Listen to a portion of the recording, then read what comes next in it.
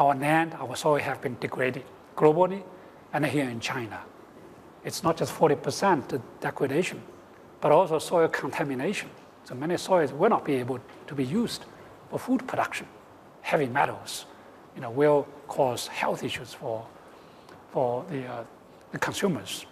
And the smallholders obviously will suffer from that. So what do we do with that? We know that better soil can contribute to better food and nutrition security. Nutrition, I want to emphasize nutrition here.